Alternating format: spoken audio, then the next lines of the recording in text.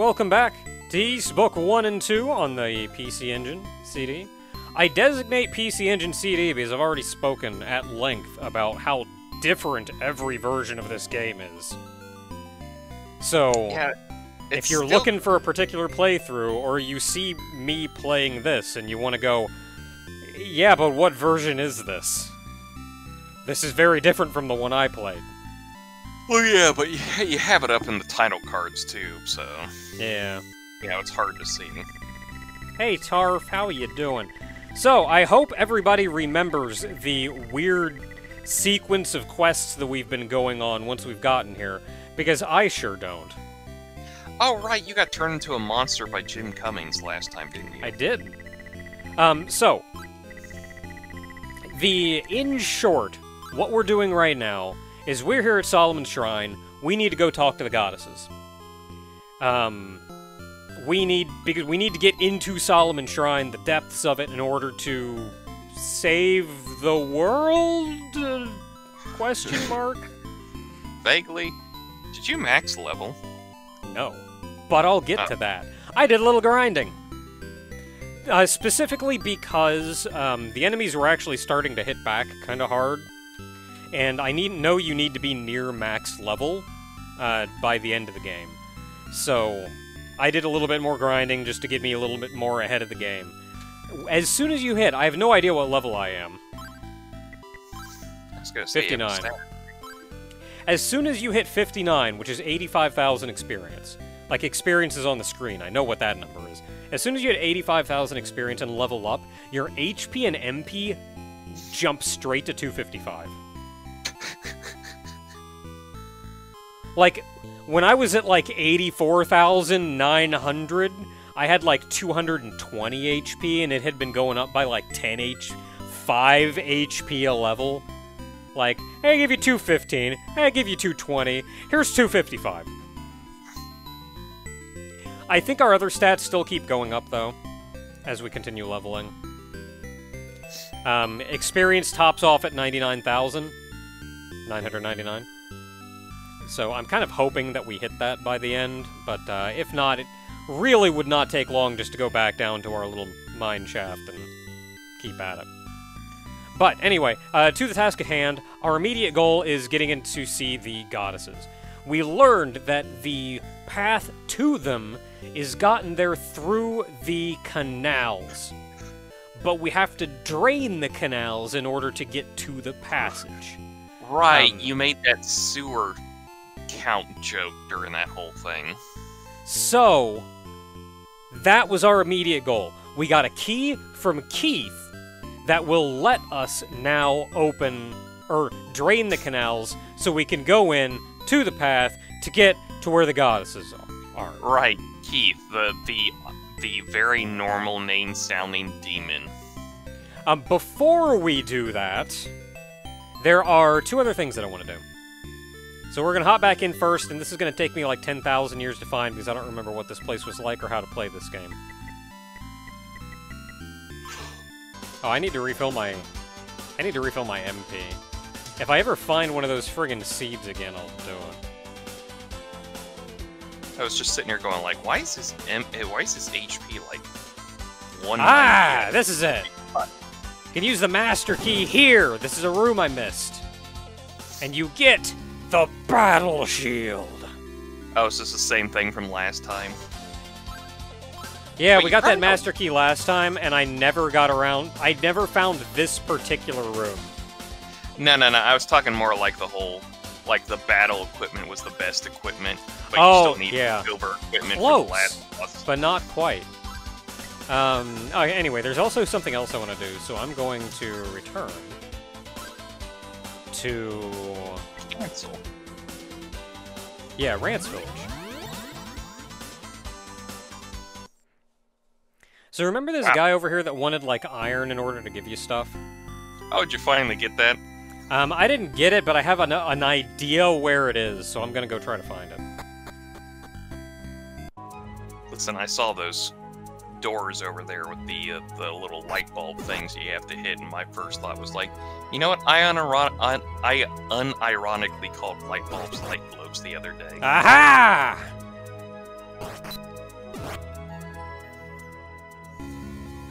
Found it! So, if you use the light spell...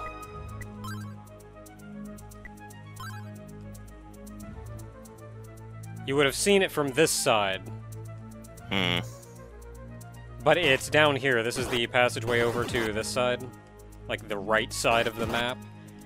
I always, like, got what I needed and then just left, and I didn't think about it anymore. But if you kept it on, you probably would have seen this, and that's where you get the iron ore.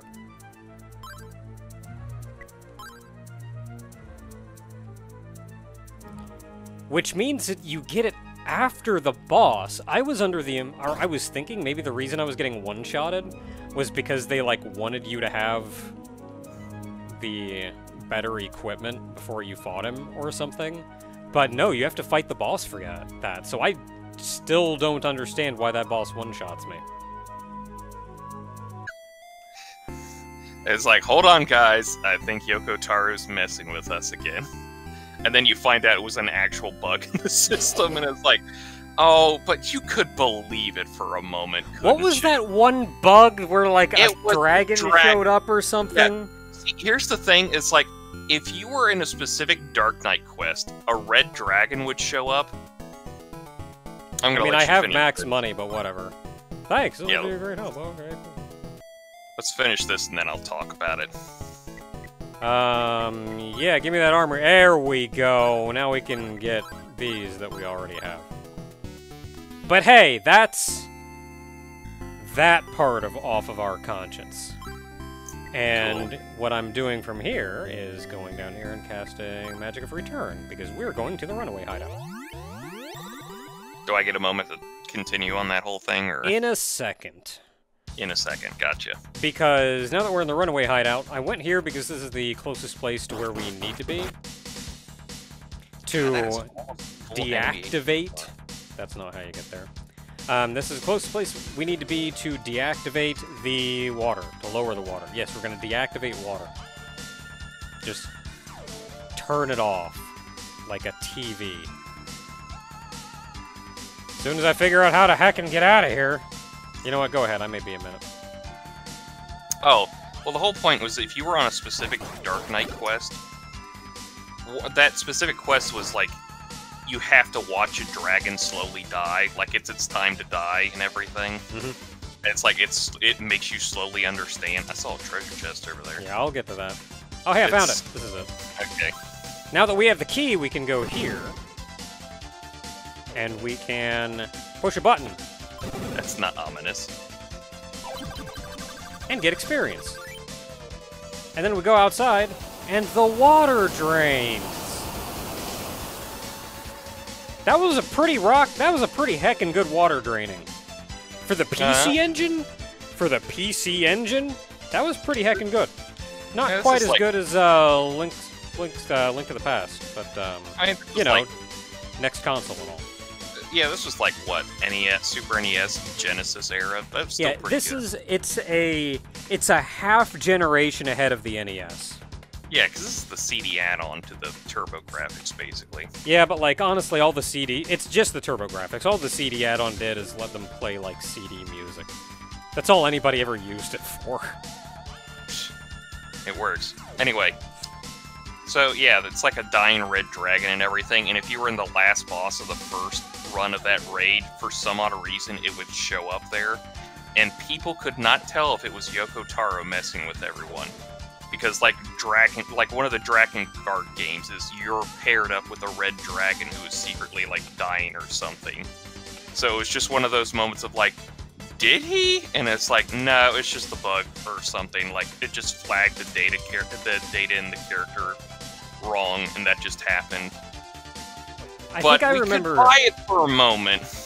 Yeah, I think I remember at the time saying that, like, yes, it was a bug, but even if Yoko Taro touched literally nothing in Final Fantasy, the only reason that bug happened at all is because he was nearby. I'm gonna be honest, it probably was. There's, like, come on, a dying red dragon, and it happens to deal with Dragon Guard, which is, like, the prequel series to Nier. It's, like, it's definitely one of those, like, Are you sure it's a bug? I mean, I could literally 100% buy it that Yoko Taro's just messing with us. The battle armor! Hey. I mean, I think he's still the dude who goes around in that moon mask. Yeah. Good old Emil. Apparently he saw Majora's Mask and just went like, yes, I want that on my head 24/7. Well, it's not a moon, it's Emil. I know. It's just, it reminds me of the moon from Majora's Mask. Okay, so at this point, I'm just kind of wandering around for a while. Because we have a whole new area to explore, and I don't even think any enemies show up down here. I've mentioned before. I did. Okay, cool. I've mentioned this before, but I don't, just as kind of an off-topic tangent. Is it the maps again? But I don't have any problem being over-leveled in this game, because as far as, like, you guys watching videos of this go, it affects literally nothing. Like, there's no additional skill or anything that comes from being lower-leveled in combat, because it's, you bump the enemy and hope you win. So, like, all being under-leveled does is... it means I have to stop and heal more often. That's literally all it does. And it's just a line of, can I beat this boss or not? Does he kill me before I kill him or not? The inevitable, this is what grinding was made for kind of thing. Yeah. So, like, because it does nothing, I have no problems being over-leveled in this game. Normally, like, I don't like being over-leveled because it affects the video. Like, you guys aren't going to see nearly as fun an experience when you just kind of smear everything, but it's just the way the mechanics in this game are. I saw that chest and I want it. I know. I think we all saw that chest and went like, I kind of want that chest. Now I know how adventurous feel. How do I get it, though? You're probably going to forget it and be like, oh, it was probably not important. And it's like, no, it's the most important thing in the game. Actually, I think it's heckin' important. So heckin' important, you had to say heckin' instead of the other word. What if I... oh, it's right here. There we go. Trying so hard not to swear anymore. Mostly for YouTube, mostly for you, less for the audience. I don't... The Idol of Falcon! Okay, so, something I didn't mention is... oh, we have the Idol of Hawk and the Idol of Falcon. We picked this up, and I just kind of figured it was going to be a plot thing, but no, it's actually real useful. The Hawk Idol, when you activate it, adds a homing ability to your fire magic. So you shoot out a fireball, and it'll turn, and I think at 90-degree angles, and home in on the enemy. The Idol of Falcon adds multi-homing. I mean, you can say that all you want, but now I'm just stuck thinking it's like... I gotta find something to shoot. Hold up. I gotta find something to shoot that I don't just smear. You just respawn too as you left. Yeah, but if I walk back into that room, he's just gonna get murdered again. See, the thing is you say the Idol of Hawk and the Idol of Falcon, and my first thought is like, you know what? I'm gonna admit it. The Band of the Hawk was a better name than Band of the Falcon. Look, Band of the Hawk was friggin'... like, ooh. I 100%... Yeah, get wrecked! That's hilarious. I 100% buy... The battle sword! There it is. I 100% buy the whole setup was the Millennium Falcon joke thing, but come on, Band of the Hawk just has a better ring to it. It does! It's hard to describe, but, like, it absolutely does.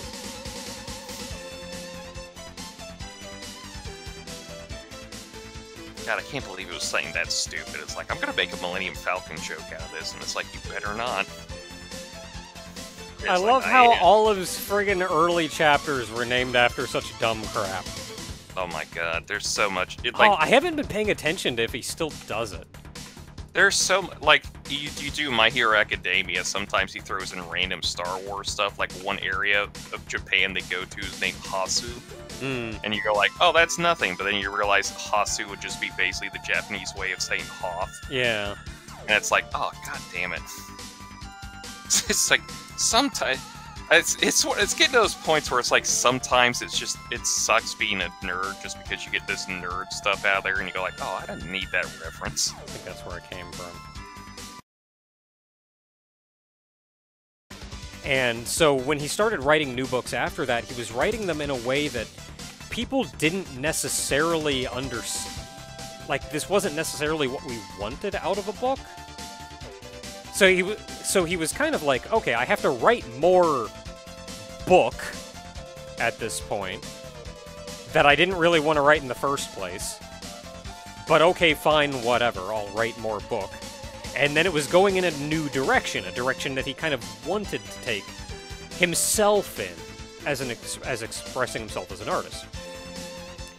And then that was book 4, and then book 5 he started like getting, I think he was dealing with like depression and crap, and he was getting real bitter about kind of having to write the books over and over again anyway. So that's when he just wrote kind of a jerk ending. There's our goal. He wrote kind of a jerk ending to 5. And it was even later on that he started, much later on in his life, that he started thinking, like, I need to write a book 6. Like, that was just such a bad ending. I need to write a book 6. Like, give everything a good ending. But then he died.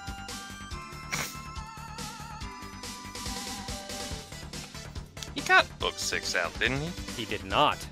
Book 6 was written by somebody else. The rights holders, which I think was his surviving family, said, we know that he wanted a better conclusion to this story than this. So they went and found a writer that was really renowned for writing stuff kind of in a similar vein. He was a big fan of this stuff. And they said, like, we want you to write this book, to write this finale. And even at the time, that writer was like, you what? I'm never going to be able to live up to that. You what? Okay, we have to remember this guy. We got to come back to him later. But he eventually... Oh, yeah, all those people got petrified. Yeah. Oh, God. But he eventually did. He eventually did come out with the 6th book. And he did his best to write, like, effectively the best ending that he possibly could for everyone. And it does come off as a little bit fanficky. Like, just too many good things line up to make that perfect ending. But it's also kind of... people get it. And it's an alright ending. God dang it, I'm heckin' lost. See everybody in like 20 minutes whenever I get to where I need to go. Okay, we went down here, right? The only thing over here was that thing. Wait, did I go this way? I don't know if you did. I'm a genius. Perfect, exactly where I wanted to be, back on the surface. Wait, Keith? I just saw you down there. Adol, it's me, Keith. The belfry is not far from here. The sacrificial ritual is about to begin. I walked by this. I walked right by this. At the sound of the 5th bell, the young girl Maria will be executed. Adol, you must try to help her. Eh, someday.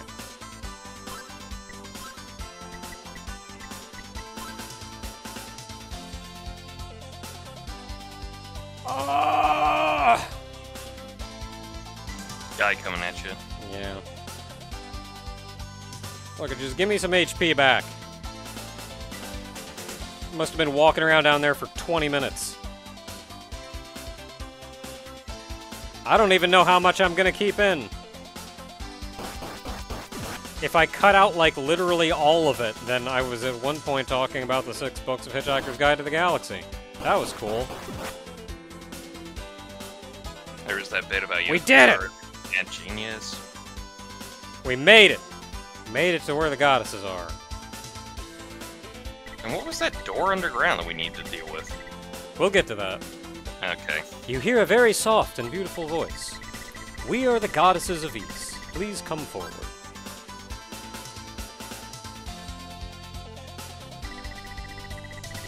I'm glad you've made it here. We are in dire need of a courageous warrior. The power of your silver pendant helped you to reach this point. Because we needed that silver pendant to go through the left goddess statue, which led us to the canals in the first place. Without that, we wouldn't have got here. You will need the golden pendant to get to the inner core of the shrine. The wizard has cast many of our people to stone. One of these unfortunate souls has the pendant. The dreaming stone idol is hidden in the belfry. This idol can help return these people to their human form. If you can bring the idol back here, I will show you how to use it. Okay. Go to the belfry. Get the idol. Come back. Learn how to use it. Turn people back to normal. Get a golden medallion. Come back. Use the golden medallion. Do something. Profit. Okay, so the belfry is actually nearby. I think these are the guys that reflect. No, they don't. Okay. Whatever. I think you said that last time with these guys. Yeah, I mean, it's... Every new enemy I see, it's like, it's this guy! No, it doesn't. It's this guy! No, it doesn't. So this is the belfry.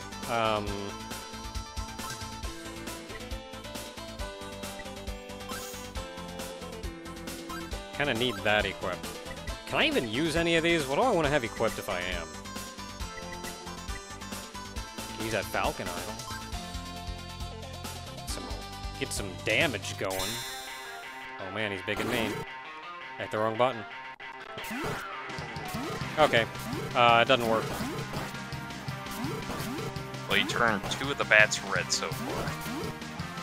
Yeah, the goal is to turn... I don't know how many of them. Because he just makes more. The goal is not to turn them red, it's to turn them into dead. He eventually stops making them. You can see his health going down.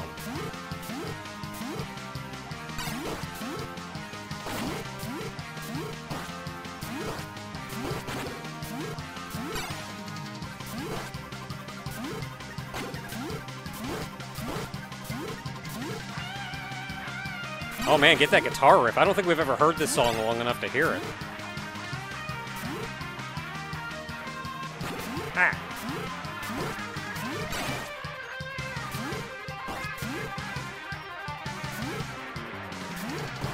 Hit him. We did it. Good job, team. Ah, my bats. I'm dead now. Oh yeah, get that X.